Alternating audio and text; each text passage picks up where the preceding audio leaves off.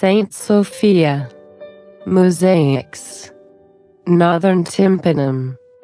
The Northern Tympanum mosaics feature various saints.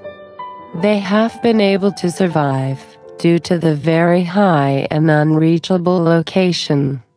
They depict Saints John Chrysostom and Ignatius the Younger standing, clothed in white robes with crosses, and holding richly jeweled holy Bibles.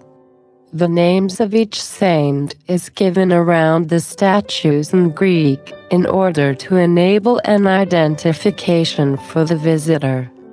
The other mosaics in the other tympanum have not survived, probably due to the frequent earthquakes, as opposed to any deliberate destruction by the Ottoman conquerors.